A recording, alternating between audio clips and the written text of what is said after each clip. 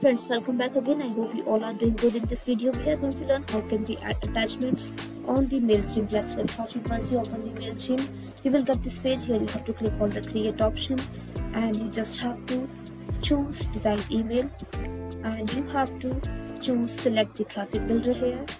Now just click on the themes option and choose any theme from here.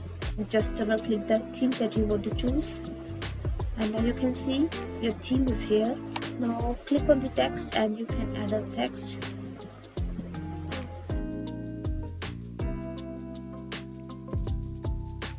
So we were talking about the add attachments. So now click on the link option and you can add a web address here, email address, and for link and file. Now add email address. Now add your message subject and message body and just click on insert. Now you can see your link has been inserted here. So that's it for this video guys. I hope it was great help to you. Thanks for watching this and I will see you in the next video.